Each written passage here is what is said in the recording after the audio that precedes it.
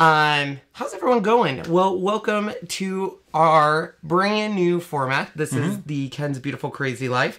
We have a schedule for the entire month, and today is our first video. Now, as the name implies, it is a beautiful but crazy life, and today I forgot we had taxes, which started at 2, and we just now finished it.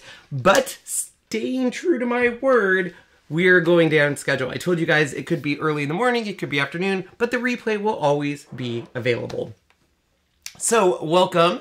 Now it is saying I have nobody on YouTube. So give us all a sec here. Alright, so hopefully you guys can see us. It's been having technology. YouTube's all new how we have to live stream, and I'm not a big fan of it. So, hey, so a couple quick things, and we're going to dive right into it. This segment is called the Ken's Reviews. We'll throw the thumbnail back up again. This is going to be a series of videos where we take a first look at a new product and we review it. So these will typically be on a Monday. Tuesdays are going to be typically a cooking show, but we do have the schedule posted on our Facebook page. On Wednesday, I will update that as well for you. So this is a first look. So this machine, the reason we're reviewing this machine is there has been a whole new focus on laser cutters. And you guys know we have our GLOWFORGE. We love our GLOWFORGE. We actually have 2 of them. But I've often said the company that comes out with a home-based, smaller machine will be the first to really win the war, in my opinion. And this company, Smart DIYs, started actually an Indiegogo campaign to fund this project, and now that it's up and running, you can buy it directly on their site. But we have a video we will show you. This video will show you a quick look of what this machine can do and how they introduced it to the world. So let's take a look at that.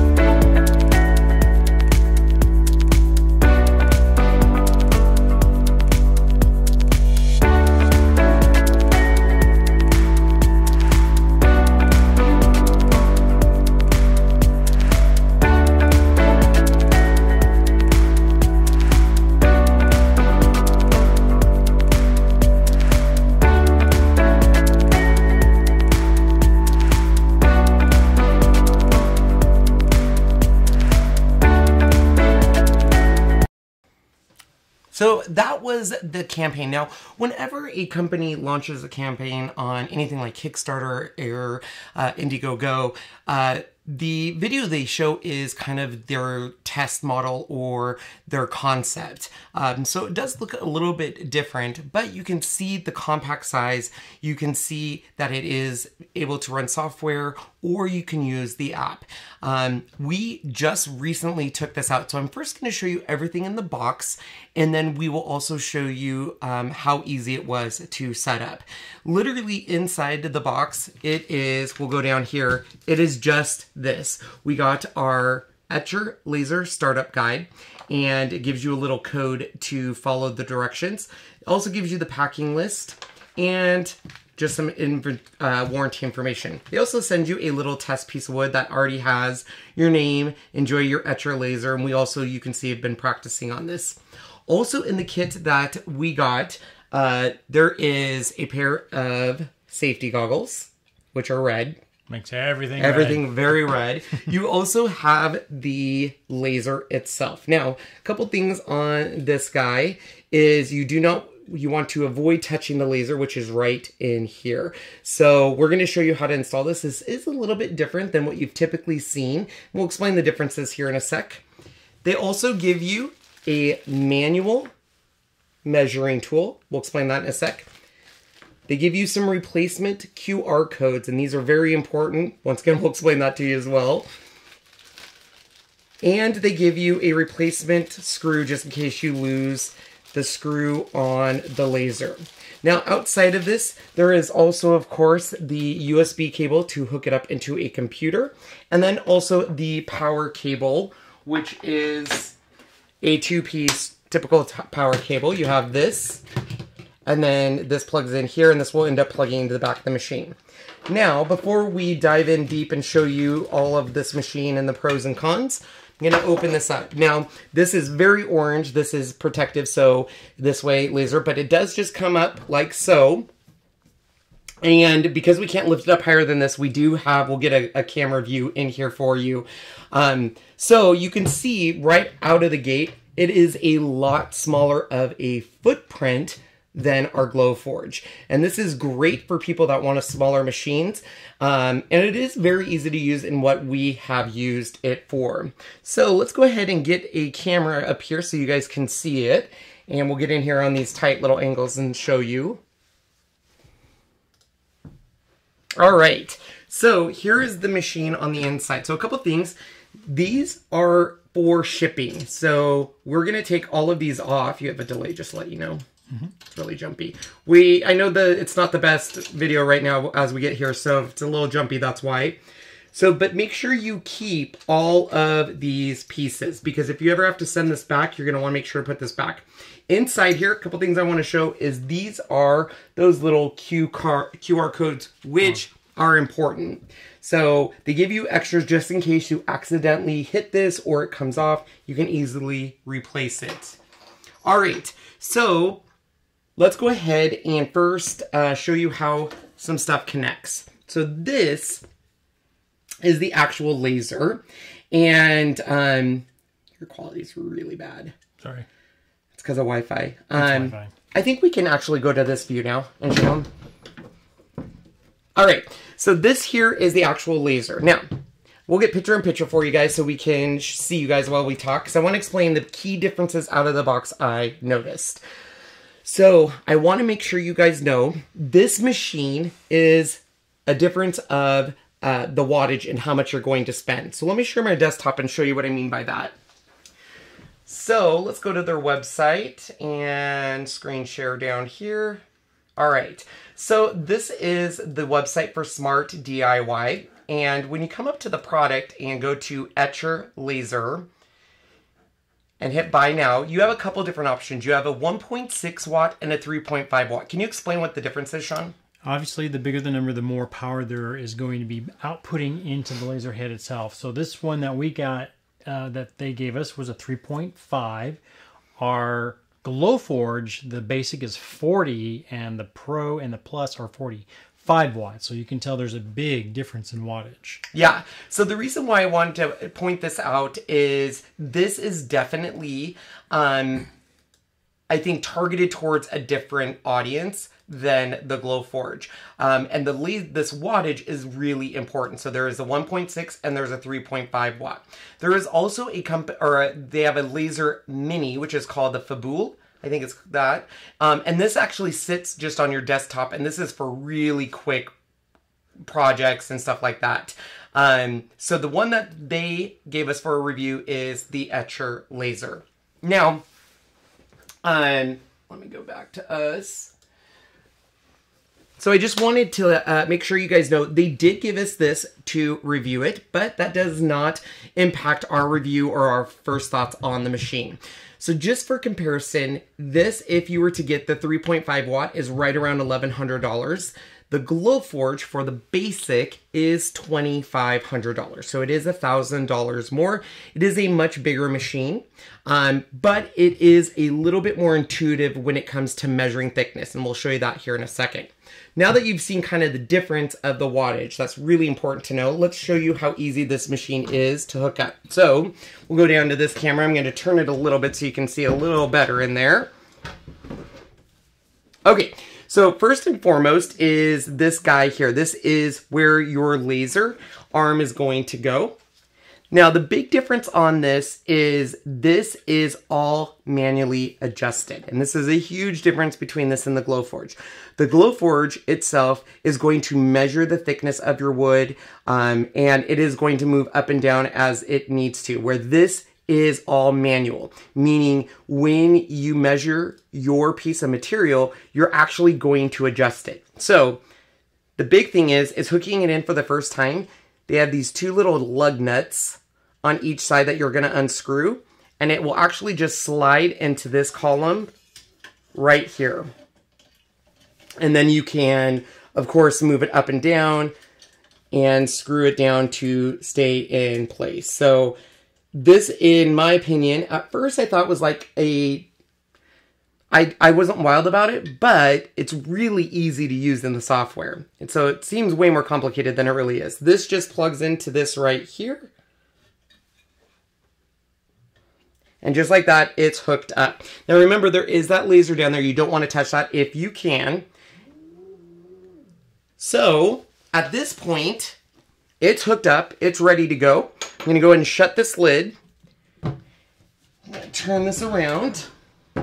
And you don't get any paperwork with this. This is all you get, which is the manual.smartdiy.cc/Etcher-Laser. I'm going to switch you here really quick, Sean, because when you go to this page, I'm going to pull it up. It literally walks you through the entire process. Now, you can scan this little code right here, and this code will take you where you need to. But in our case, we are just going to go to the website. So let's .cc/Etcher-Laser. All right, so I'm going to go ahead and share my desktop here again. All right. Are they on us? Because I see this. Nope, you are. They see us. See that little one right there? That's what they're saying. Perfect. Sorry.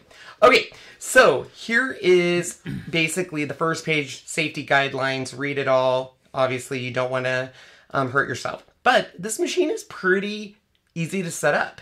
I found it a little bit easier than the GLOWFORGE. Grant you, there's not as many moving parts, but it tells you exactly what you need. Shows you the lid, the camera, the processing bed drawer, which we'll explain that in just a second. You have your power switch, AC connector, USB connector.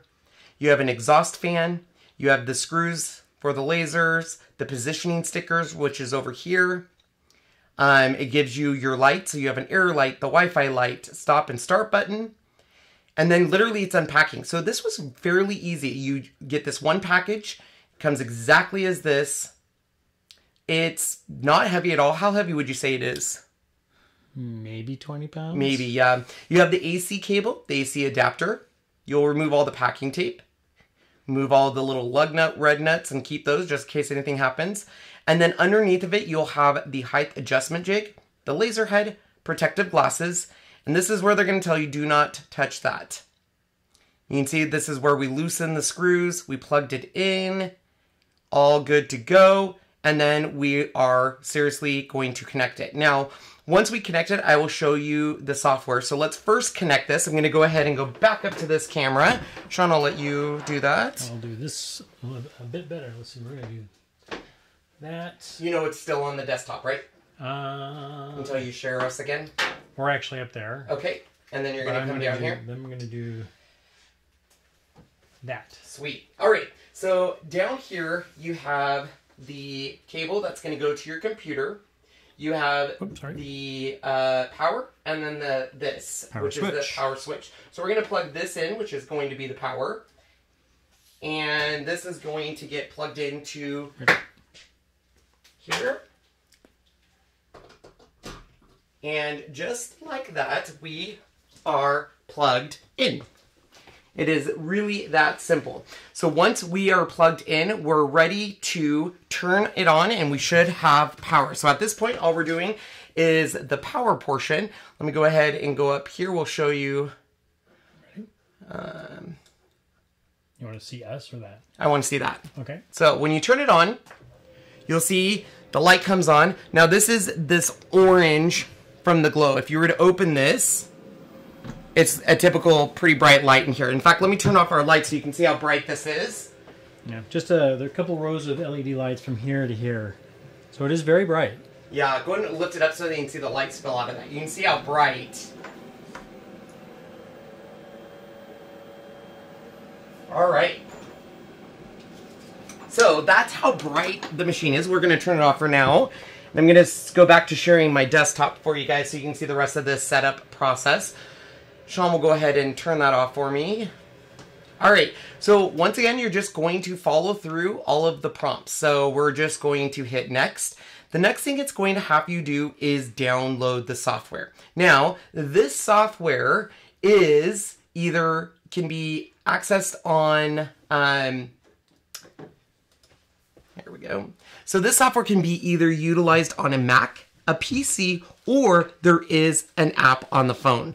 And the nice thing is they all look alike. It's not a different application. So what you see on the desktop is truly what you're going to see on the app. But I do recommend doing the desktop one first. So you're really going to just follow their instructions on downloading it. And I actually do not have it installed on here because I wanted to show you guys how easy. So here is the link that will take you to download the software. You literally just hit click here to download. I have a Mac. If you have a Windows, that's great, but I'm just going to do the Mac. Now this will download something onto your computer. So it is important to know that this is it's not like somewhere you are accessing their software using online. You can use this offline. So we're just gonna open this. It's going to open it.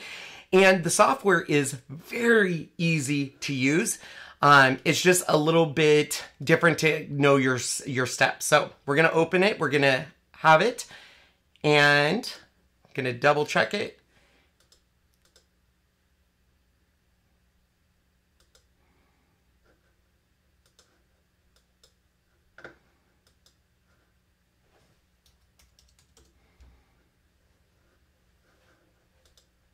All right, so just like that, there's our software. It's that easy. But before we do anything else, we want to go back over here and double check, make sure everything worked, because the next page, it is going to run you through how to do your first cuts, which is really important because we learned a lot. So you want to go ahead and hit this next, and this is where you're really going to do kind of that first cut. So I'm going to let Sean take over that for a quick sec here and go back up to us so we can explain the big difference here. So the big difference that I want you guys to understand is the measure of thickness. Just a sec here while we get back to us. Come on, doesn't want to go. Hold on. Awesome. Okay, so can you minimize that so we can see us? Thank you. So in your box will be this happy little thing here. So let's go to this camera. So this is your height measurement jig. This is actually very important. So when you do this, because you're doing the manual setting and they'll walk you through this, this is how you will set the laser height. Now, in my opinion, this is the biggest complaint I have about the machine. It is not a long process. It is not complicated. It is actually very easy, but I'm so used to other machines measuring it for me. And I could see that this would be the only technical issue people could run into, because if you don't get your height just right, or if your laser is a little cockeyed, it can give you issues. So we're going to show you, because the software is going to walk us through. Let's go back to the manual and show people what it's telling us to do next, so we can do it as if they're opening the machine for the first time as well. So here it is. It's going to have you actually connect your power, which we've already done. And this first time we are going to connect it directly into our computer. So it's simple. It's just like a printer cable, like any of our other machines on the market are. So you're going to plug it in the back. Just a sec here. Sean's going to get it to where you guys can see it. So we're going to plug it in right here.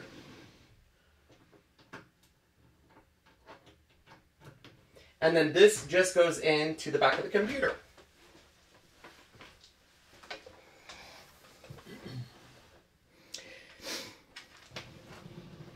All right, so let's go back to our computer screen. So I highly recommend going through this whole setup process because it's going to tell you.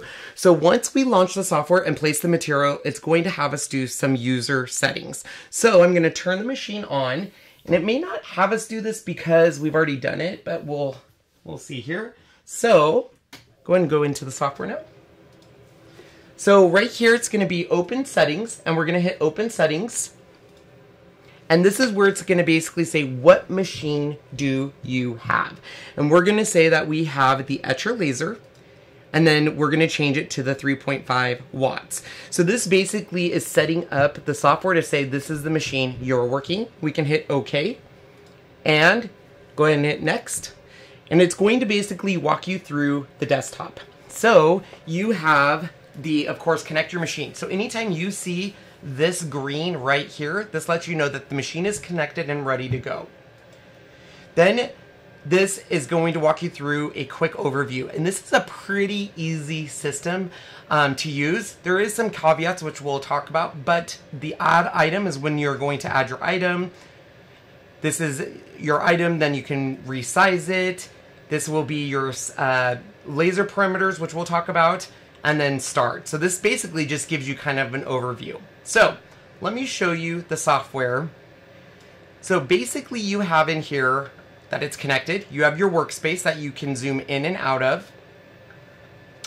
You have all of this, which is your pan, your zoom, your preview, copy, paste, delete, undo, redo, camera, which is very important. We'll talk about that in a second. But over here are the big ones that you're not going to see in other people's software. So the big difference on this, and I can probably have Sean take over for us for a little bit so I can explain.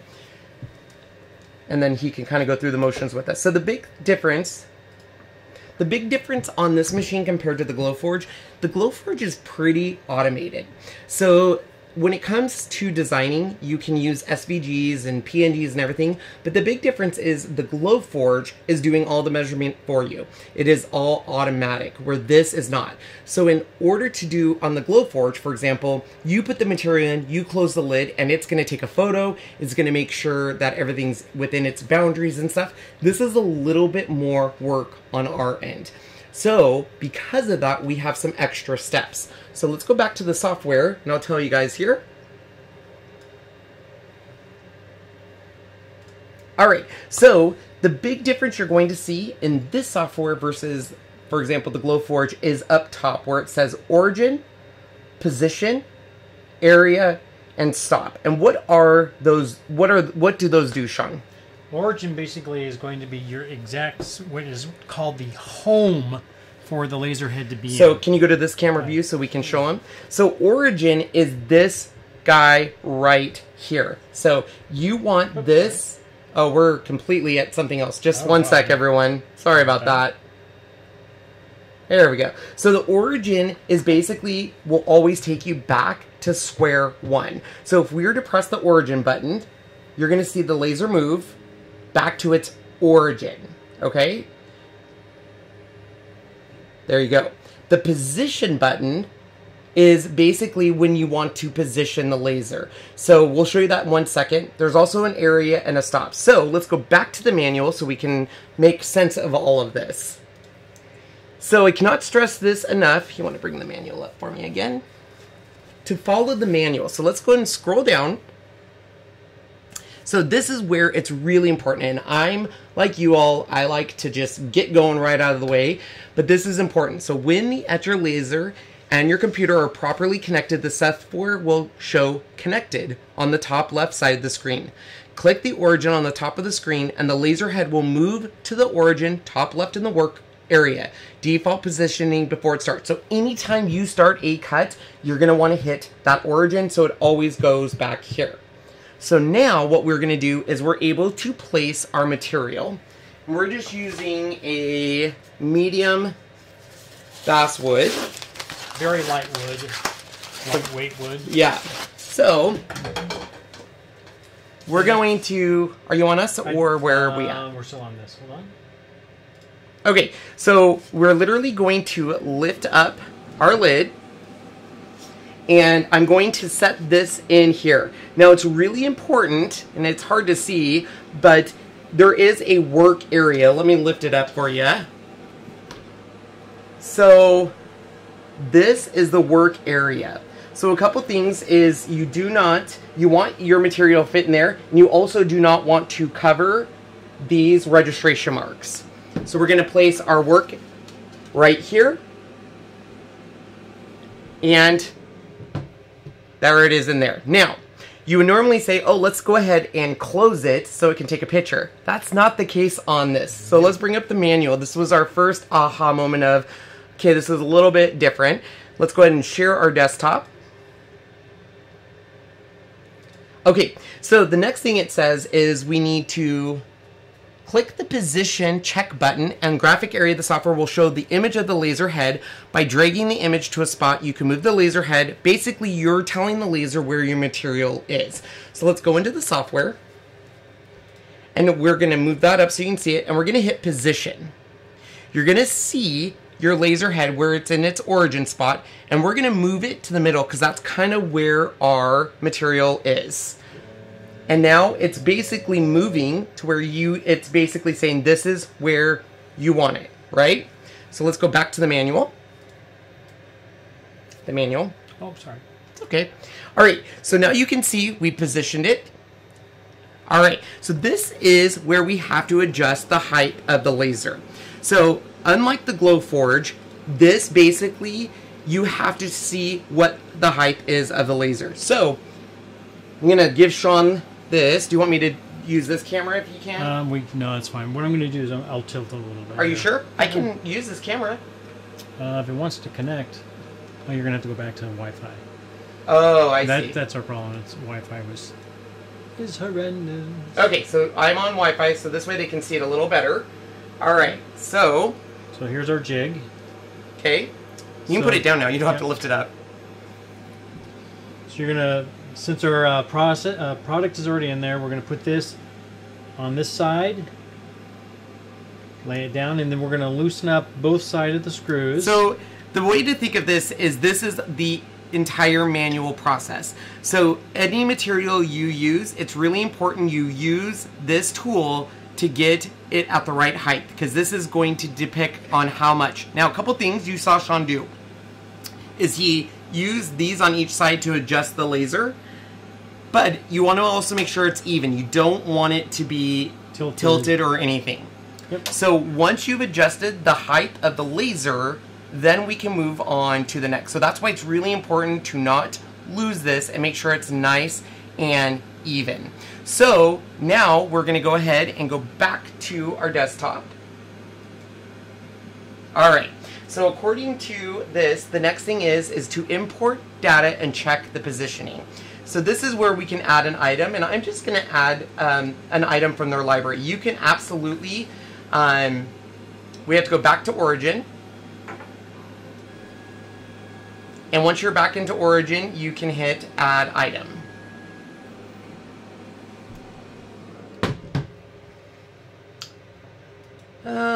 Oh, we have to take a picture of it first, don't we? Why won't it let me add an item? What did I do wrong, Sean? Oh, there we go. Position. There we go. So now we can add an item. Now you can select a file. You can upload something. I'm just going to upload something from their catalog. And let's upload... What shape do you want to do today, Sean? Let's do a ghost. And here's our ghost. So now we can move it anywhere within the work area. Okay, so once you have an item, this is where, once again, it gets a little tricky. So you have to basically take a picture of your material. And the way you're going to do that is you're actually going to lift the cover. And the camera is actually right here. So once you have it open, you're going to see where it allows us to take a photo. So what I mean by that is if we have our lid shut, the camera option goes away. So you have to lift it open. And what it's doing here, just so you guys can see, is it's going to take a picture of the material and all of these little registration marks, which I know it's kind of hard to see. So let me go ahead and go back and share this. So we're going to take a photo. It's going to say how high is the item we're using. So we're using that basswood, excuse me, and it is 3 millimeters. So we're going to make sure It's inputted as 3.00. Okay. And now it's going to take a picture. So it says capture failed. If you get this, it's because it wants to be back into the origin position. So hit origin and then take a photo of it. What's happening is that the head is actually covering that upper left-hand registration mark and it can't see it. Yep. So it's taking a picture, and you can tell because we have our piece of material. So if we zoom all the way out. So there's our material, the wood right there. There is our little guy. So once we get to this point, you can see we can move stuff in. We're ready to go. So now we can actually shut the lid. So we've shut the lid. We have our red button, which means we're not ready to quite go yet. And now we are at the point where we get to do our settings. I'm going to let Sean walk through, but you are in charge of doing your settings over on here. So you click on your item, and what are all these different settings? So speed is it's millimeters per second. So this is going to do, right now it's set at 6,000 millimeters per minute. So that's fairly fast. So the head and everything will be moving at that speed. If you want to burn deeper, because this one's going to be basically just the outline of the ghost. So it's going to do it fairly fast, and it's going to be not that deep at all. It's just going to be microly placed on there. It's just going to be enough to see it. If you want it deeper, you'd want to slow that down so it can burn a little deeper into that. They're on this, by the way. They can't see your desktop. Oh, let me go to the desktop. That's okay. Sorry, guys. Sorry, we do not see questions or anything, so... For a second, yeah. For a moment, until we get back to all this stuff. Okay, so what he's explaining basically is there's manual, user dictation, and preset. If you go to preset, there is some presets. So there's acrylic, there's paper, there's balsa, there's veneer. So some of these may work for you. There's also one where they actually... Let me go really quick here, Sean, to show them. There is in their manual... right here, Smart DIY, and this will show you other user settings that you can use. So it will tell you what is effectiveness, what is the speed, what is the power, number, DPI, and it kind of breaks down everything. So if you don't know what to put that on, it does give you some help. But what Sean has found is really the manual is the best way. You can also record it. So once you find a setting you like, you can hit record, and it will actually record it right here for you. So if we like something and we record it, it will say, what is your perimeter, yada yada, and now it's right here in our dictionary. Yep. So if you find a setting you do like, there's that. So let's just do the manual. And so what this one is set up for right now is going to be very quick. The power and percentage is very low. So you think 10% of 3.5 is 0.35 watts, which is very, very little. And how many times do you want it to do the pass? It's only going to do it once. So when we push go, this will be a very thin, not very deep at all. Okay, so let's go ahead and go to where they can see this. Yep. Because all we have to do now is hit start. So we're overhead. Do you want to zoom out so they can see it, or do you want to zoom in on the laser? Let's see if we can zoom in. You can go back test it so you can see it better. I'm gonna shrink this down. Okay. All right, so here's the laser head right now is right there. So we're going to zoom this in so you can see. All we're going to do is we're going to hit start on the software. So let's go ahead. Yep, share the desktop again. Okay, bring that up. And then go ahead and hit start. And what it's going to do is it's going to say, please do not leave the machine. All that you have adjusted. We're going to hit start. And it's actually doing it. So go over to the machine now.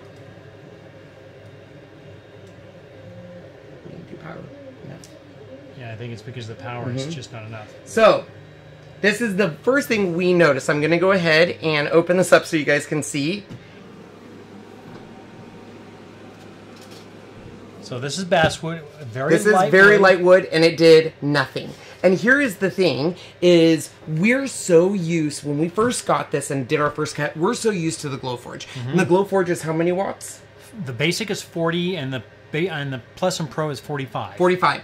This is 3.5 watts. This is a very, this machine is made for smaller projects, lighter weight, and it's basically, you can do the same things, but it's just going to require either more passes or a little bit of a stronger power. Right. So the first thing we noticed right away is we were going way too cautious, and Sean was like, we need to give it more power. Right. So that's what the reason why, if you use it the first time and you get a result like this, which is nothing. Is nothing, right? So let's share the desktop and you can show them the adjustments that we made. Here's my adjustments. This is what I would say to do. So we're going to hit this. I'm going to slow it down to about 4,000, so it's not going to go as fast. I'm going to bring up the power quite a bit. I want to go... Let's go 90%. And I think 1 time is fine. This should give us a nice... So before we do anything, though, we have to redo all of our steps. So we're going to hit, first and foremost, Origin, which will have the laser go back. We need to put in our... And now we are going to take a picture of it. So here's our camera right here. Take a picture. We already know it's 3 mil. And so it's going to take a photo. There it is. So now we can go ahead and close our lid. Mm-hmm. And everything else is ready. So we can hit start. And it's going to say don't walk away. And then we can show you the laser cutting. Can you go back? There you go. So now it is cutting. Let's see how it does this time.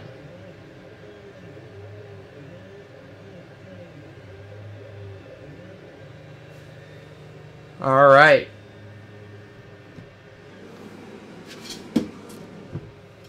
Oh, voila! There's our little ghost. So you can't even feel it. Like, it's that light. It just barely burned it. Yeah. So here's the thing. So a couple things right at first was we are so used to the GLOWFORGE. A couple things were popped into our mind was number one, wow, this machine's really quiet. Yeah. Really quiet. And number two, there was no, the GLOWFORGE is very loud. It's, and you can see it, and you can see the smoke because it's got so much power. This one has a vent, and I was like, Sean, do we have to vent it out and stuff? And he goes, it's not creating enough. I can smell. You can smell something. A little word burn, but there's no like smoke or anything because it's just not powerful enough to do it. You would get more smoke out of those. You remember those things, to burn wood things? You get more smoke out of that than you do with this. The hand wood etch and stuff. Oh yeah. And this is, I mean, at first, it's a different change of mind. Yeah. So basically, this is a lot of you're going to be inputting in stuff. Now, grant you, once you get to a setting or you can use the preset settings, it is super easy. And to be honest, the GLOWFORGE, you have to do that too. If you don't buy their QR code stuff, you're going to have to mess around with the speed and all of that stuff. Or look for somebody who's done that material in the past and use what they said. Correct. So before we go on and show you some more features, let's see if there's any questions. I'm going to turn it off, even though it's not very loud. It's loud enough to interrupt. What questions do you have before we go into the difference? Because here's the other thing we found out is this will cut and this will engrave, but it's a different way of thinking of it. So, for example, on a GLOWFORGE, when you upload a file in the GLOWFORGE and put engrave, it automatically assumes you want to engrave the whole thing.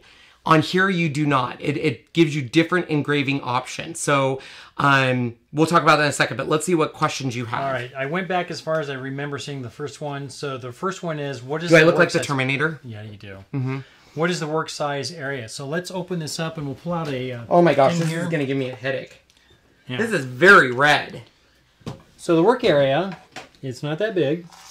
It's not as big as the GLOWFORGE, obviously, because the GLOWFORGE is what... the GLOWFORGE's work area is 19.5 by 11. So this is 12.5 wide by 10 tall.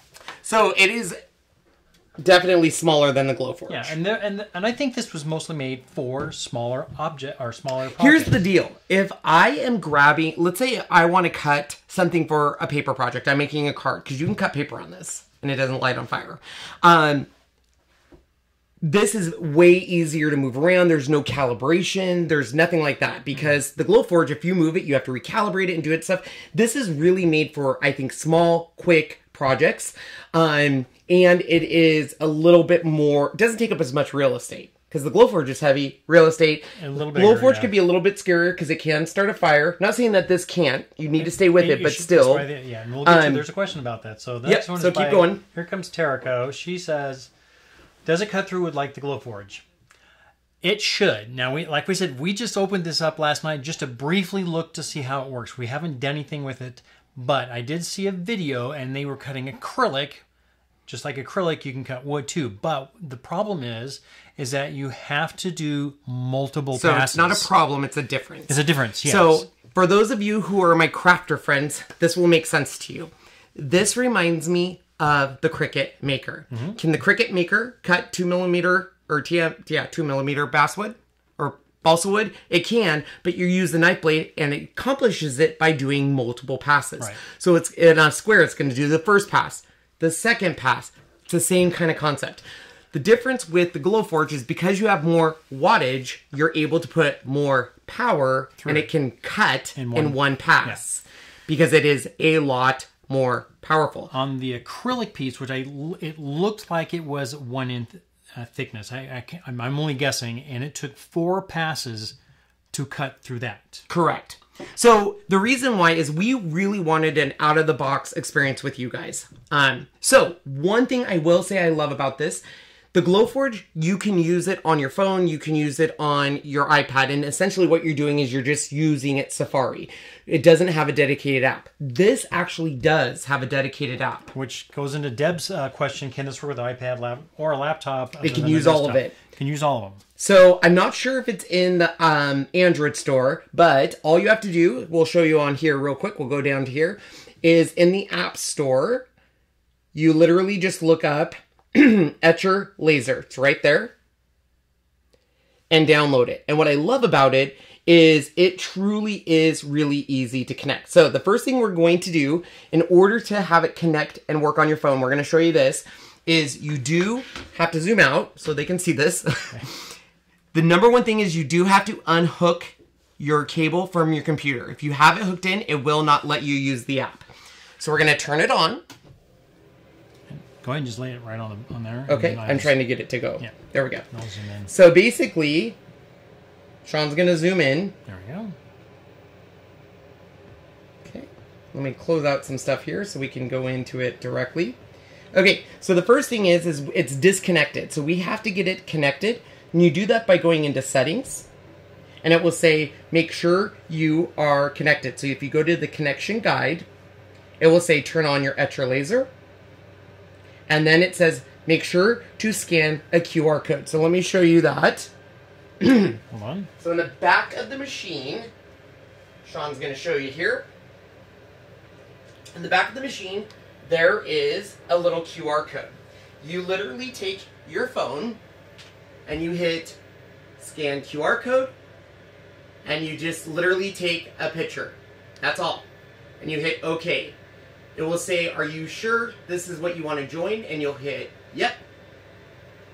Takes a few seconds.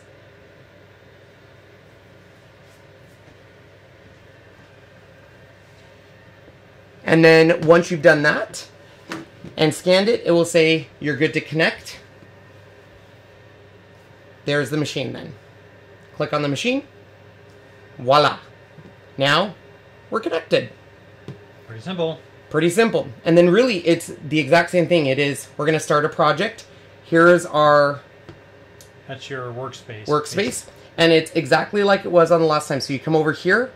We can... let's see. What do we... You can change your origin. So this is where it takes it and puts it back up here. You also have where you can capture. You can add stuff. If we hit capture... this is the capture height surface. So enter the height of the surface. So we know it's going to be 3. Whoops. We can then, of course, add our stuff. So we're just going to add something again from library just to make it easy. We'll bring in, let's add from the assets. Let's do a snowflake this time. So there's our snowflake. We can move that around. So just like we have to do on the desktop, we're going to open this up. Sean will zoom out as much as he can.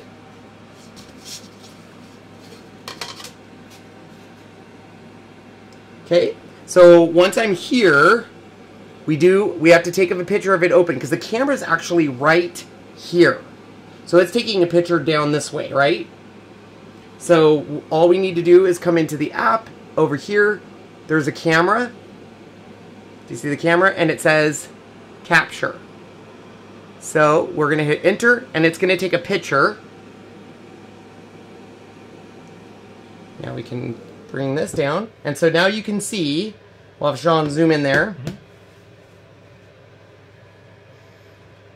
It took a picture. Here we go. So I'm going to move this to where it's not hitting the ghost. It might overlap the ghost just a little. You can make it smaller too. Oh yeah, I guess I could. Use the arrow. There we go. So then once we're there, we just come up to here. We have an origin, and then basically we hit start. It's going to say it's going to take 20 seconds. You hit start, and then the difference is, zoom out. When using the app, you actually control it from the machine. You don't control it from the actual desktop. So basically, we have a green light. So once we hit go on this, it's going to start. So we're going to press and hold.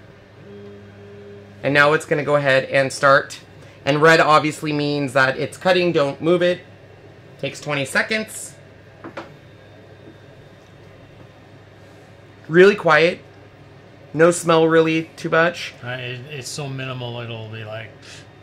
It's less than maybe a cigarette would be. Yeah. It's so light. So once it's done, both the lights go out. And there it is again. So that took 20 seconds. So you can see though, this is really light. Like you can't even feel the difference. But that's how you do the app. So the app really does mimic the desktop, which is really nice. I'm going to turn off the machine here really quick so we can answer some more questions. Right. I know there's quite a few. And then we'll do some more elaborate. So today's overview is really just kind of the basics and what are our thoughts compared to the GLOWFORGE and stuff. And then we'll do more with this machine. So what questions next? Looking for the next one. Can you do this onto fabric? Absolutely. It talks about leather, other fabric, fabrics, yes, yeah. denim. Oh, yes. So basically, the thing to remind yourself on this is it can do a lot of the same things that the GLOWFORGE can do. It's just going to take longer because it's going to take more passes and stuff. We're going to show etching because etching is a little different on this too. But let's go ahead and... Hello, Mr. Crafty Pants. How are you? Yes. George is saying you think this is better than the GLOWFORGE. Depending on what you yourself are looking for as a laser cutter edger. The laser, this one here is only 3.5 watts compared to a 40 watts. So you can see that the GLOWFORGE can do thicker, faster, one-time cut instead of multi-pass. But then again, is that what you want to do? Like if you go out and look at some of the videos they have, it shows you, like the one the video that we showed you, it did a piece of leather. It probably was a high wattage, and you probably only saw the last couple seconds of it. It was probably a couple passes to get to that point. Was that etching? It looked like it was etching. I don't think it was a scoring line. So you just have to play with stuff and look at whatever everybody else is doing. And for me, you think this is better than a GLOWFORGE? We use our GLOWFORGE for mass producing of stuff. So for example, we're going to cut a ton of different things with it. So the things that I lean towards a GLOWFORGE is the bigger cutting area. So you are very restricted to the space of this machine, where the GLOWFORGE you get a true 19 by 5 by 11.5. Now, this does give you the option. So actually, let me go ahead. Let me just lift it. I can lift it straight up. Yeah, go ahead and lift it straight up. So this does give you the option to do a pass-through. So this actually will come out and it will expose the bottom. And what this means, and I'm going to share my desktop here with you, the thing that I do like about this is they give you the option to buy something called a pedestal.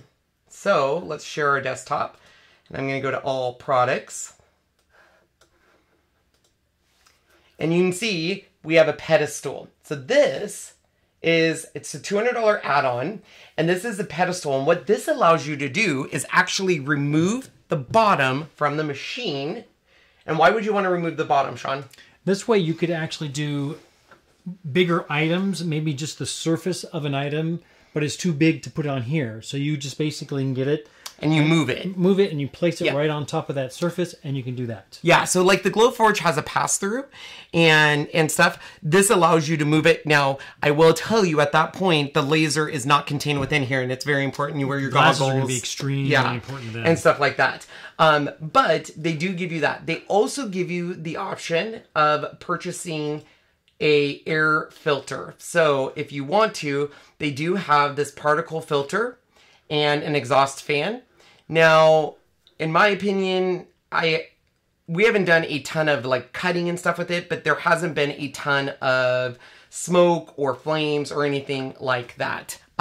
So out of the gate, I would say that this is basically half the price of the entry-level GLOWFORGE. So the entry-level GLOWFORGE is right around $3,000. This is, I think, $1,300? $1,100. So just know that if you're going this option, you are going to have a little bit more of a manual setting of this. Now, manual setting can be good and bad. It can be good because manual setting really does give the user flexibility because you're inputting in the thickness of the material. You're removing the bottom out of this. Where the GLOWFORGE doesn't give us as much control for that.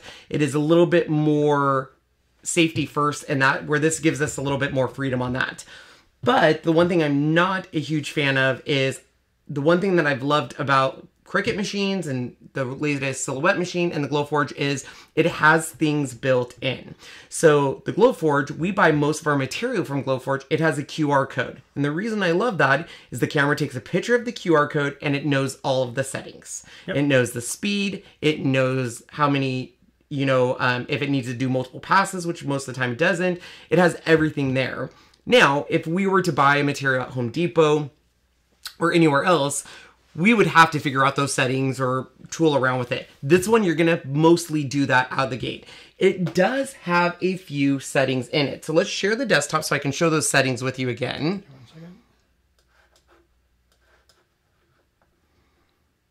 So will you go to this little guy and go to preset? This will tell you a lot about what this machine is geared towards. Here's the preset settings. So let's go to acrylic first. Sure. And it's going to tell you acrylic black and 3mm cut. So engrave or cut. Yep. So if you hit cut, what are the settings it gives it? Just out of curiosity. So speed is 200, power's at full 100%, and it's going to take 8 passes. Where the GLOWFORGE would do that in one pass. One pass. And I don't know what the other settings are. I can look it up. But yeah. Look at it, then it has paper. So copy your paper. And what is that settings? 1000 speed, 100%, one time. So this is copier paper, and it is 100 power. Yeah, 100 power on the GLOWFORGE would start that on fire. Yeah, so 100% meaning 3.5. Now on the GLOWFORGE, I could really bring my thing down a lot. Some of the industrial ones that do those, they do it due to speed. It can go so fast that it doesn't have time to burn. Balsa, we basically, ours is between 2 and 3, but just to cut it, apply it. So a speed, I would have to bring that all the way down to 450 and 2 times cut to do a balsa wood. Which we have balsa, so we'll try that here next. Yeah. But and then veneer. Veneer. To cut a veneer, 400, 106 passes. So veneer is a lot harder depending on what type of veneer. Veneer could be walnut, ash. It could be all kinds of stuff. You just don't know. Yeah. So, before we do a cut, I want to explain that to you. So basically, this is a machine that is the big key on here that I didn't even get. When I opened this machine, I said, I have no idea. Because Sean says, what is it? And I said, it's this. And I go, and it's 3.5 watt. And he went, oh. And I was like, what does that mean? And he was like, that's why. He goes, it's can do it. It's just not using as much power. It can do it, but it's going to take a lot longer to do. So a great example for my crafty friends out there is the Cricut Explore Air had 3,000 grams of force, where the Cricut Maker had 300, sorry, 300, and the Cricut Maker had 4,000. So it just had more power. That's the same thing between this and the GLOWFORGE. This machine can do it, it's just going to take more oomph. So the other thing I want to show you guys is how they do engraving. So let's show you that before we answer one more question. So let's go back to the desktop. So the engraving's a little different, and you guys are in more control of the kind of engrave. So what I mean by that is go into the little ghost, and we're going to go into manual, and go into presets, just fine. Go into presets for me, and hit veneer engrave, and hit apply. Okay, so now when we go into our settings here, it's going to ask what engrave you want. So basically, what type of engrave is it? So there is going to be something here that you're going to see right here, hatch. Hatch is basically how is it going to do the engraving. So what I mean by that is, let me show you on the little sample piece they gave me. Let's see if Sean can zoom in here so I can show you. So on the GLOWFORGE, when it engraves, it's doing a true engraving. So it's going to engrave basically, I don't even know if I have a GLOWFORGE engraving. Let me go look. I'll be right back. So I'm going to zoom in even more. See if it'll even zoom in that much. Whoa. Stop it. So you can see that is a crosshatch, or it's both vertical and horizontal hatching. Now, normally when you go through the GLOWFORGE and you do an engrave, it's literally cutting 0.01 millimeters each time it moves. So it's going to burn all the way through. So you won't get a hatch. You can make that same effect like the GLOWFORGE by telling it when you get into that program how many pass, or not number of passes, but how many millimeter line hatch do you want? You would want like 0.01 or 0.05, and it can do that. Then this way it'll literally move 0.05 millimeters every single time it does that. It'll burn. So here's an example of a GLOWFORGE etch.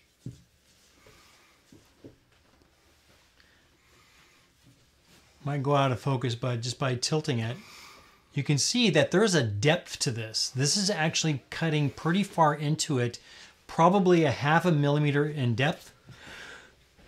Excuse me. This came off the pepper. That's pepper in there. Woo. So that's about a 0.5 millimeter or so in depth. So it's literally etching it into the wood itself. And that's what that's creating. This is like somebody was calling a kiss. You can't feel it at all. It's just enough of a burn to give you that crosshatch. Yes. A quick question from Diamond here. If you really actually want to cut it, do you have to protect the bottom? No. The laser cannot cut that metal at all. No. Yeah. So here's the deal. The GLOWFORGE, if you go into GLOWFORGE user groups, you'll see people say, truly do not leave your GLOWFORGE. And we experienced that where we painted something, we put protective paper, and it's so powerful, and there was so much, the suction to get the smoke out was so much, it was taking our placement tape, lifting it up, and catching it on fire. So I can see where the GLOWFORGE could easily catch on fire because of how much power it has. This, we didn't experience that at all because it just doesn't have that great power. So I'm going to show you really quick what an actual engraving looks like, or yeah, the engrave. So I'm going to turn it on here. I'm going to plug it back into the computer. Oh, I guess I can use your phone. And Diamond's asking, does it cut, when it cuts acrylic, does it leave a smooth edge? It does. Anytime you cut acrylic with a laser, it's always going to be that smooth edge. It does not, it melts it, and it's clean as can be.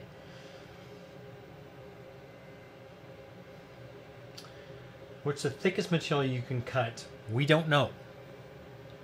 It doesn't really say. The more passes, the deeper you can go, basically, at full power.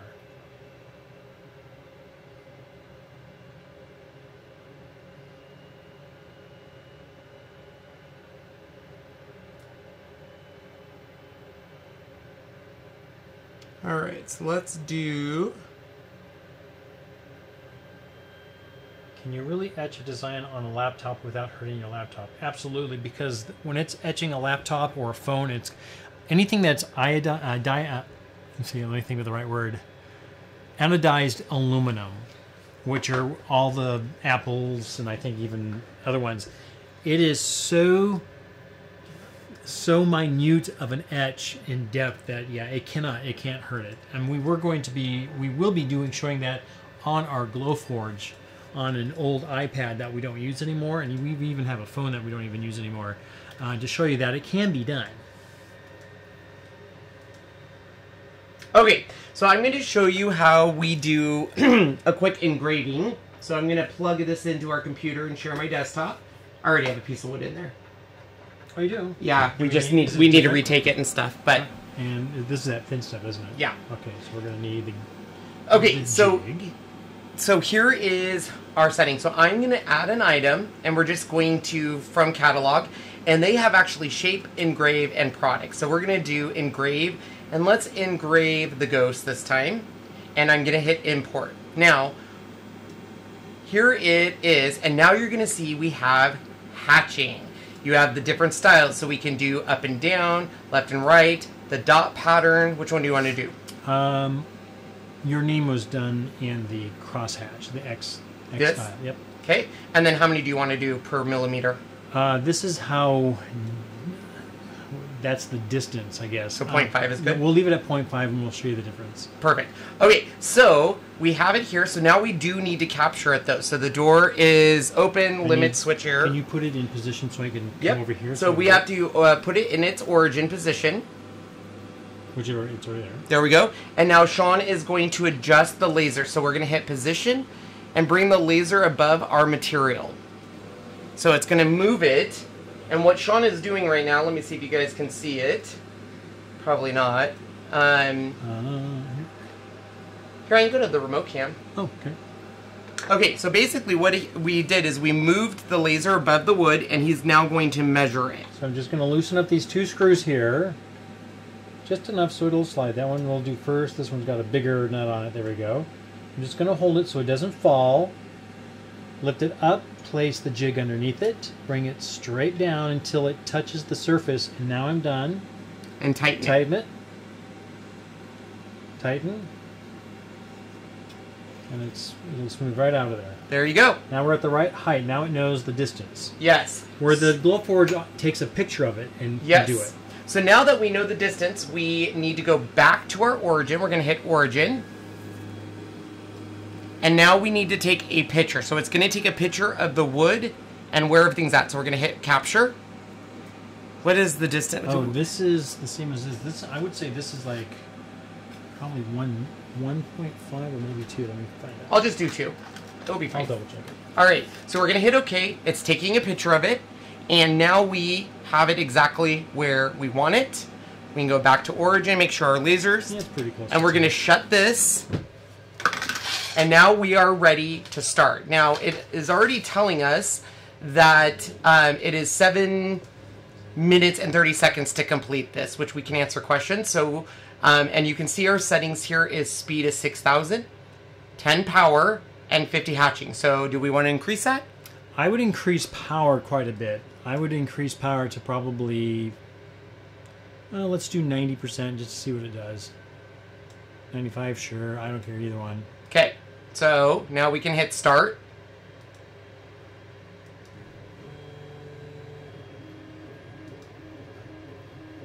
So basically it is, let me zoom out here.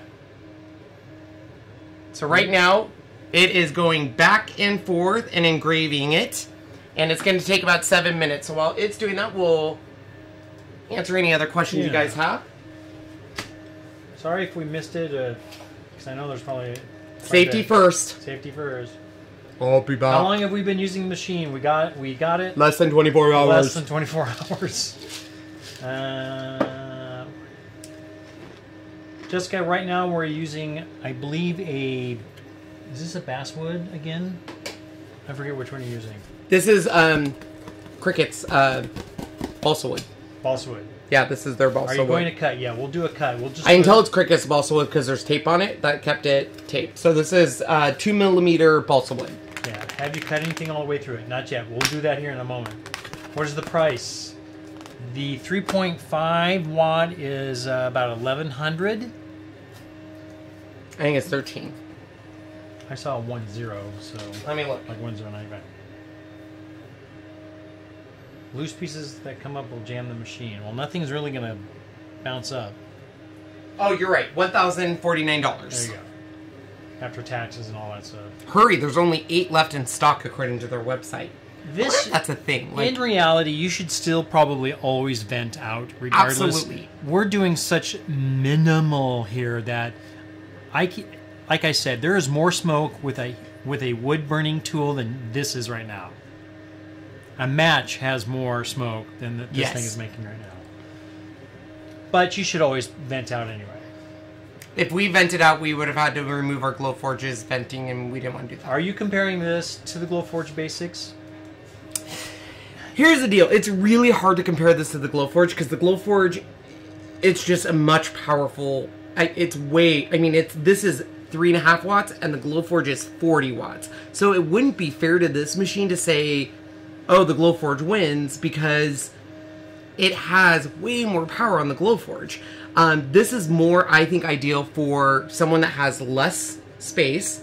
They're just doing little items, maybe pieces to put, like, I love to create wood elements on my cards and scrapbook pages, but I've never been able to cut wood quickly. This would be that. This would also be someone that, you know, like when kids get their wood engraving kit and they make different stuff, this is kind of what I would compare it to, right? Almost. Smaller projects, not as big and thick.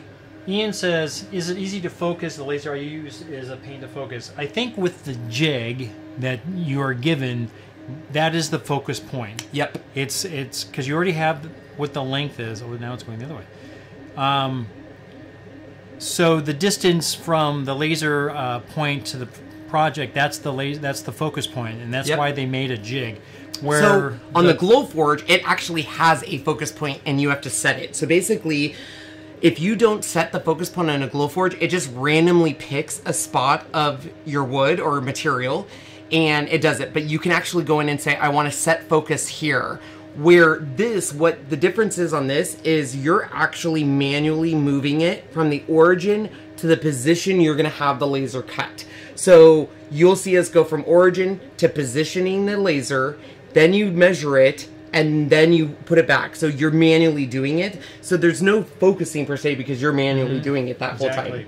So if it cuts leather, does it... whoops, trying to get that to come up. If it cuts leather, does it leave burn marks on the areas it cuts?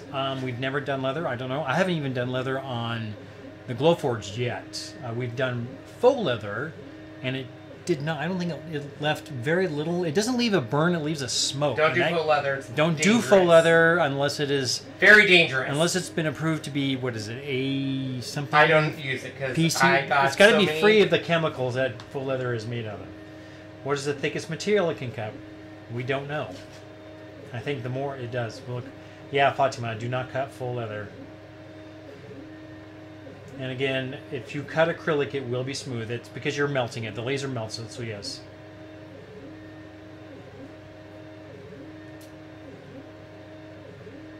Is this more of a home crafter one to kind of use? Carol, it kind of is. It all just depends. Believe me, we're going to try doing a cut when this is done, just to see what it does. Especially with this very thin piece of wood I got. Can it etch faux leather? If you can't cut it, you can't etch it either. All because of the chemicals that are used in making faux leather. It could cause problems. That's why they say don't do it, unless you can find stuff that doesn't have those chemicals in it. Measurements, and the nice thing, Carol, break out your computer, put in go to Google. You go, like, most of our stuff is 1/8. You go 1/8. So what is the maximum millimeters? It'll tell you. Maximum material thickness for laser cutting. It depends on the type of wood, but the 3.5 watts is 2.5 millimeters, so 0.1 inch by repeated processing. For thicker materials, can take anywhere between 8 to 15 passes. So there you go. It will not cut metal. No, the GLOWFORGE will not cut leather either. It's not powerful enough. You have to get up into the 100 watts and higher So to it cut asks, metal. can it cut thick acrylic? So the GLOWFORGE can cut thick acrylic. So acrylic from the GLOWFORGE is either 1/8 of an inch or a fourth of an inch, a quarter. This one will not cut anything up to a quarter. So the GLOWFORGE can cut that thicker stuff. This cannot. This is going to be either that 1/8 of an inch and definitely not thick in acrylic. All right, so let's bring this out and show you what it looks like. Oh, look at that cute little ghost. So you can see where the GLOWFORGE, when it doesn't etch, There it goes. see, it's a way more. It's a horizontal and a vertical, so it's a crosshatch. Where this is going back and forth. That's the one it will not do up and down, just back and forth. Yeah, that's what this one does. Now I can do this with this by setting the correct parameters, which is I can do this like Oh, that yes, with this, but you have to change the parameters. So what he means by that is if you want it, this is the crosshatch. It can do just this, but basically you're going to make them a lot closer and close that gap. Yep. But I mean, that's cute. The question is, why do you have to have a picture? Even the GLOWFORGE, you need to have a picture so you know where you are, where your image is. So the big difference is the GLOWFORGE, the camera is built in kind of with it's built into the lid. So when you open your GLOWFORGE like this and close it, the camera's already centered and it's taking a picture of the entire bed. This here is different. The camera is actually right here. And that's why you have to take a picture of it with it open. And it is relying on these squares around the perimeter that look like this. We can go to the remote camera quick. So it's relying on this to see where the placement is. So in here, you'll see those little squares. So when you put a material, you cannot cover those. Yeah. These have to be visible. Seen. They have to be visible. Because when it takes a picture, here's the camera up here. When it takes a picture, it's taking a picture of this bed. So the difference is on a GLOWFORGE is the camera's already built into the lid right here. So when you close the GLOWFORGE, the camera's always in the center and it takes a picture of the whole bed. This one is taking it at an angle. Yeah, if this laser head is not in its origin mode, it covers this one up, and it will say no go. The camera can't see it, so it doesn't know where everything's at. All right, so let's try to cut something while you go here. I'll go in the system. Yep. I'll help you out with that. So what questions? How much? Well, we already said it was $11.50. You said it does cut paper too. It does, but we've never done it yet. You'd have to probably tape paper down because even though there's a small fan, there's enough probably to move it if you don't have it at least taped down. I don't even know if that's magnetic. Okay, so I'm going to turn it on so I can do all of the steps we need. Okay. Thanks, Shawnee. So the first thing we're going to do is open the lid. Or actually, first we have to go back to the origin. So this is what's moving the laser. Once we have it as an origin, we can actually lift it up.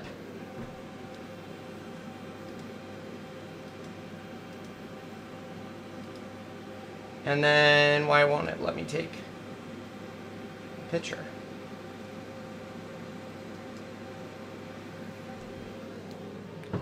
Oh, we have to position it first. Yes. Position. Position.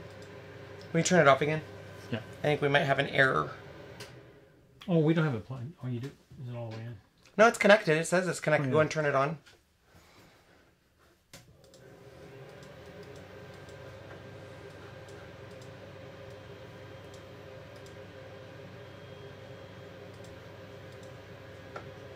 All right, so it's connected. We're going to make it go back to the origin. You want to do this so they can see this?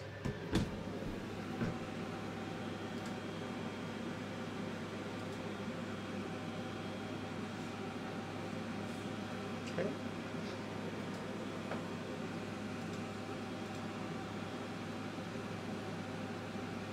Because they want to see it cut, right? Right.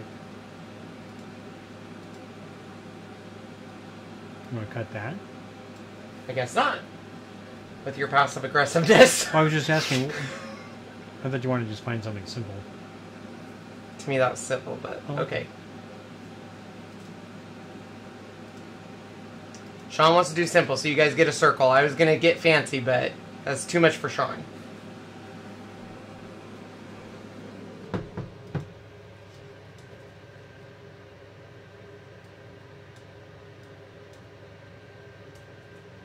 What do you think?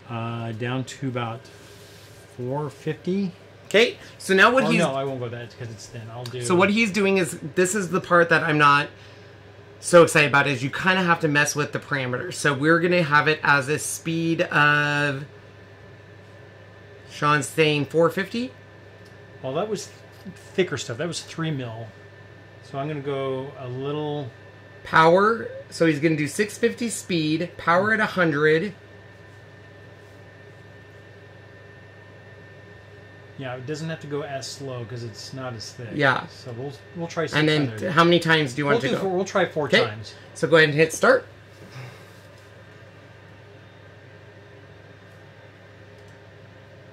Start this baby. It says it'll take 2 minutes. So Sean will show you some... Where are you going? Oh, you're going to do that camera? Mm-hmm. Here, I can go over there. I think you can... I think you can see a little better. So now remember, it is only at 3 watts. So this is why you're not seeing, like on a GLOWFORGE at the full wattage, you would see flames and smoke, and this is just going to basically do the pass 4 times. So this is number 2. Number 2. Sorry for the quality, bad Wi-Fi. Which is still weird. My router's like 20 feet from me. It's very weird. Okay, it's coming up on pass number 3. Now, once we're done and we take it out, we'll see if 4 was enough. So when I come in here, it smells just like a kid's wood burning kit. Like, yeah. you know, you would get and you would burn wood and... I mean, I don't even see smoke in here. There's none, but you can smell the wood burning. Yeah. Like, you can. It reminds me of the wood burning. It does. So it should do 1 more pass, I think. Yeah, you're at It's 67%. 67%. So 1 more pass.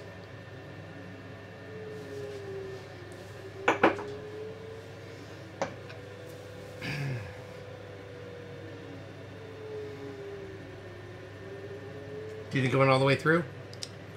I think it should. I mean, I could be wrong. I don't know. I'm guessing.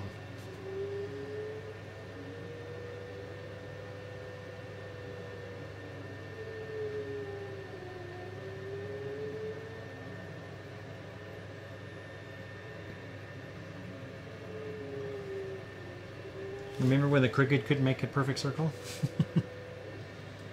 All right. Okay, let's... Moment of truth, people. Moment of truth here. Ta-da! See, and it did leave behind a mark, but that comes They right said up. it's normal. That's totally normal. And they said just use a... they said, what was it, water or a baby wipe? Yeah, so it's very possible that this could have been done in 3 instead of 2, instead of 4. I don't know. Again, it's new. We've never done anything before that, but it did cut it. And don't let that worry, because it will do this. Because here's the deal. The GLOWFORGE has what they call a crumb tray. Yep. And the crumb tray, you can't burn it and the little pieces come through. So they said basically start with water, and then you can grab a Mr. This thing here. Sometimes 50-50 white vinegar and yeah, but water it should. They said just use any kind of... I would go left and right because of the way the grooves are. Oh, look at you. You're so smart, Shawnee. Yeah, this is just a dry, one of those dry erase board type things. Like Mr. Erase or whatever they call it. Mr. Clean. Mr. Clean. So that's how it would cut. And it does. It doesn't have as much of the burned edges. Do you want to go up to us again? It doesn't have as much burnt edges because it's not, as Sean had said, powerful. So basically, the thing is It can, I mean, it can cut wood and acrylic. It's just going to take a little longer, yeah, it's right? going to take a little longer. It does cut paper, yeah. So what questions before we end, since we were at... We've already talked about that. If you buy the Sur filter girth, go... So I think what you're asking, Fatima, is the GLOWFORGE, you have the option to buy their compact air filter. We have opted never to buy that because we have not heard the best reviews about it. So we always vent out a window. But if you had the compact air filter on the GLOWFORGE, you do not have to vent it out a window. It would get vented into there. Yeah. So Jen says you have to have a fiber laser to cut metal versus CO2 laser. If you have a high enough wattage of a CO2 laser, like 100, 130, it can cut some metals, and not all. But yes, to cut like stainless steel, you definitely have to have a fiber laser to cut metal, the really crazy stuff. It should, it doesn't need to be exhausted out. You should exhaust outside. You should. We knew we weren't going to be making much or doing much with it, so that's why we didn't have one. But it would be definitely want to make sure you have it. That would it cut a 12-inch circle? No, because the max height is only 10 inches. Yeah, so you can only do. Well, technically, you could pop out the bottom, couldn't you? And just move it and line it up? I think so. I think it's possible. It would be multiple steps. You betcha, Chris. Thank you if you purchased that. No, Fatima. Once you buy the actual filter, you do not need to vent it. Everything goes into that filter and stays there. There was a gal, actually she was one of our first persons that bought one. She bought that because she lived in an apartment and she cannot vent outside. Yeah. So, but we even Miss Amanda has that one. Yep. She has that thing. Yeah.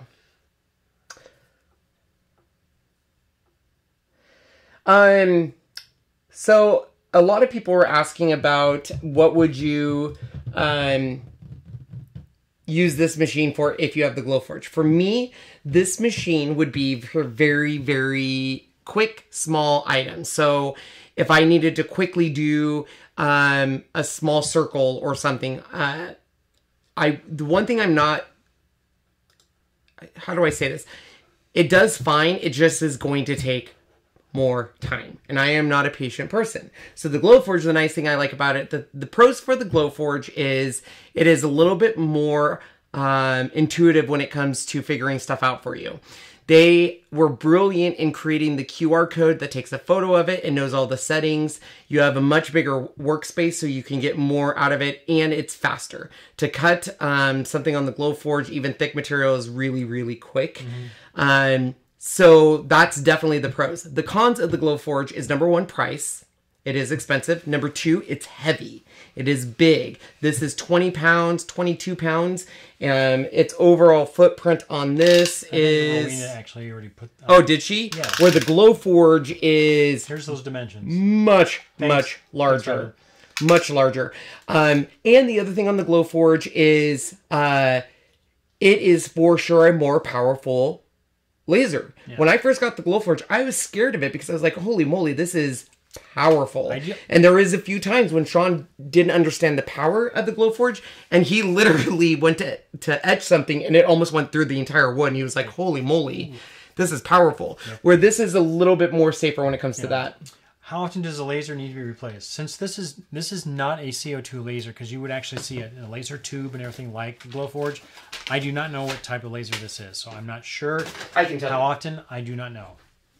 Hopefully not very much. Uh-oh, she's barking. This machine carries a 445 NML laser diode class 1 laser. Oh, diode. So it is a 445 nanometer laser diode. So there's a diode. So the diode meaning there's like a crystal in there. I've worked with some of those type. I used a KTP laser, which is a potassium something type laser. Had a rough day already. Haven't you? Did you or did you not rip up our carpet today? Good idea, Pam. Good question, Pam. She says, what's the price range for materials for the GLOWFORGE?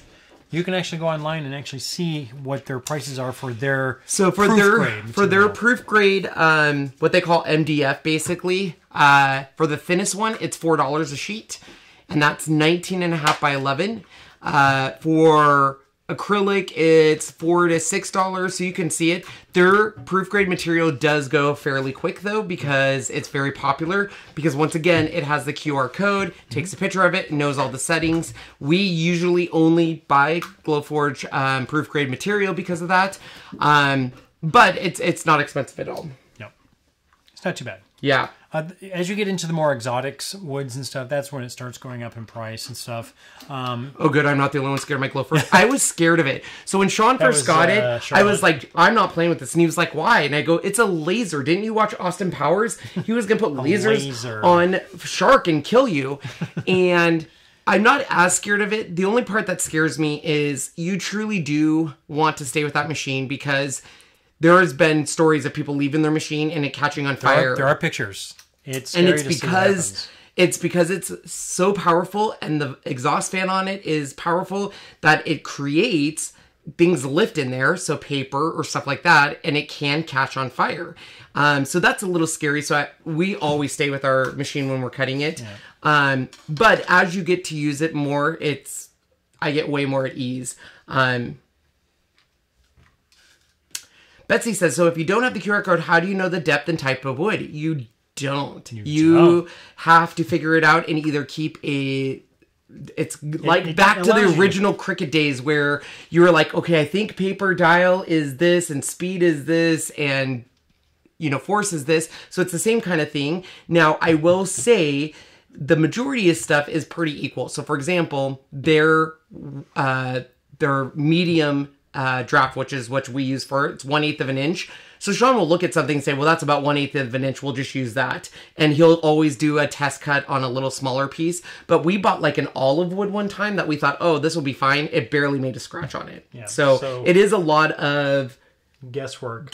And even on this machine, it's going to be guesswork. And then you can just save it. Once you find that setting, you save it as one of your settings. And that's the nice thing about GLOWFORGE. They have a fantastic community blog forums and everything that it's called Beyond the Manual. Yep. And people will go in and say, okay, I've tested this wood, and this wood for this is perfect at these settings, and you can manually go in. And that's what it is. It literally is called Beyond the Manual, and there's all these technology geeks that basically have done it, and they say, even to the point of at Home Depot, this wood is going to be these settings. Mm-hmm. But even then, we've had settings and it doesn't turn out because we needed to calibrate it. So that's one thing you don't have to do on this machine. There is no calibration. There is no laser alignment. So the GLOWFORGE, you do need it to align, because what it's doing is it's going to sometimes you can engrave and then cut. You cannot do that with this machine. That's going to be two separate projects. Where in the GLOWFORGE, you can say, I want to engrave and then I want it to cut. But in order to do that with the GLOWFORGE, you have to do a print alignment, which basically means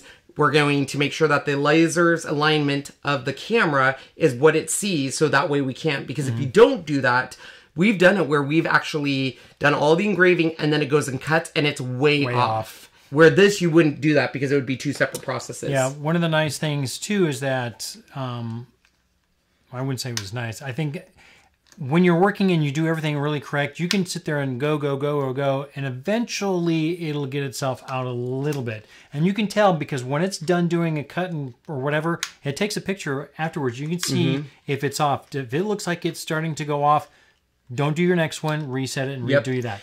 And the other thing is, if you ever go and you put something in there and you accidentally hit the carriage bar or anything like that, it's best to go back and reset it again. Turn it off, let it do its thing, reset it. So, and here's the deal on the GLOWFORGE. The one thing that I will say that I love about the GLOWFORGE is the GLOWFORGE was in Kickstarter, then it was funded, but it has a very large following.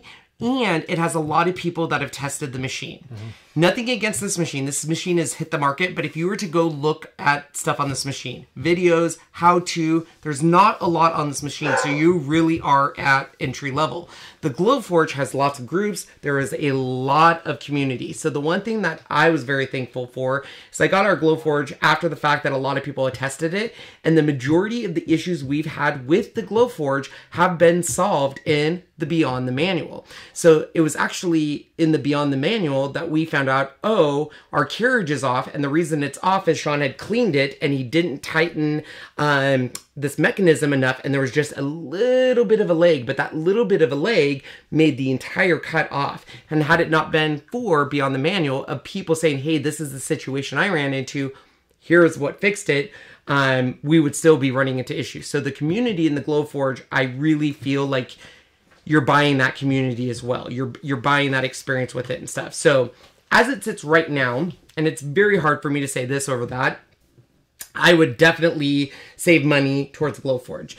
But I'm also still to this point saying if you can get even the GLOWFORGE Pro, I would do that because you're just getting that much more options. So in my opinion, it's better to save longer to get that machine that is way more than you probably need, because once you get a laser machine, believe me, we're the same way. Once we got it and got comfortable, it was us saying, I wish we could do this now. I wish we could do this. And that's when we got the Pro. So that's the reason we bought both of them, was because we wanted it. So Robin asks, is it hard to recalibrate the GLOWFORGE?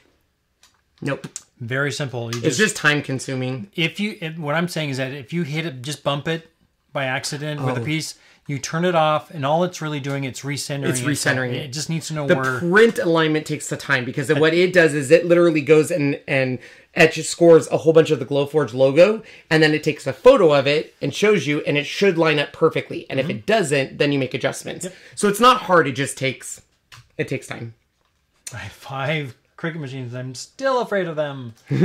What would you use with... What wood would you use with this machine? So basically, you could use any material up to 2.5 millimeters. Just know that it might take multiple passes to do it. Yep. Anything harder makes...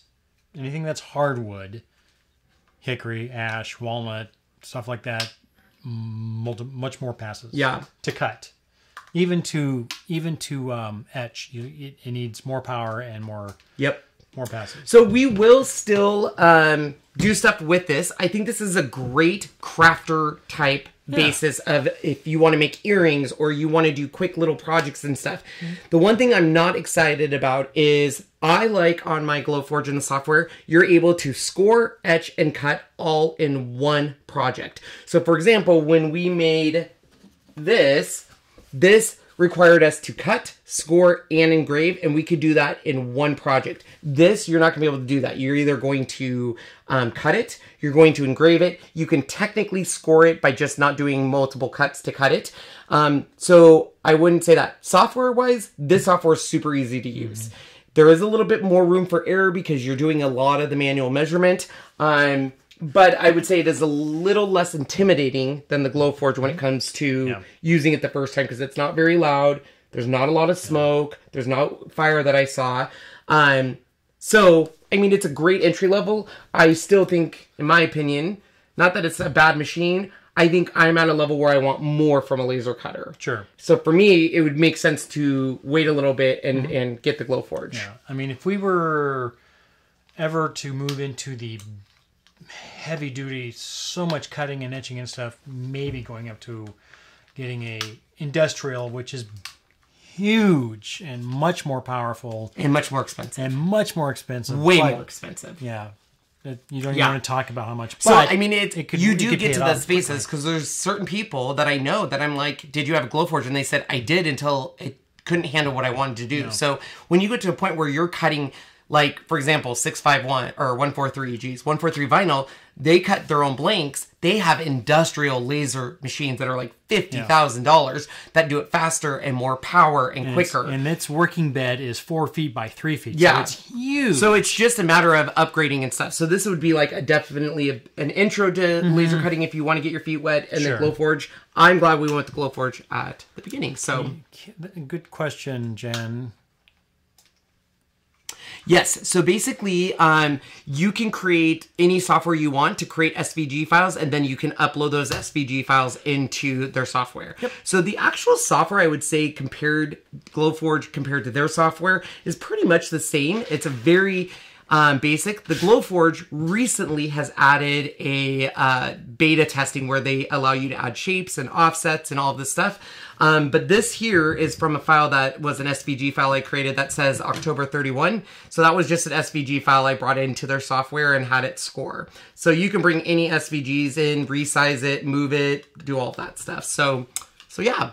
But I hope you guys enjoyed this quick review. Don't forget, tomorrow we'll be back on this channel. I don't know what time Sean has to go buy his ingredients, but tomorrow is Sean's first official Cooking with Sean show. And he is making... down here? You are. And what are you making? I'm making Tex-Mex soup. I can because it's so... This recipe is so easy. So good, though. So good, delicious. Yummy. So Yummy. if you are not, make sure you subscribe to this YouTube channel. Hit the bell icon so you get alerts. And as always, we will always have the replay back up so you guys can always watch the replay. I want to thank Smart DIY for sending us to have a first look. We will continue to use this machine, fine-tune our skills on it, and utilize it so that way if some of you are interested in this machine, we'll show it off more and answer your questions, or you can reach out to us at always. So, I know, right? He needs a freeze dryer so I can make my Skittles. So, well, thank you guys so much for joining us, and we will see you tomorrow. Bye, everyone. Bye, everybody.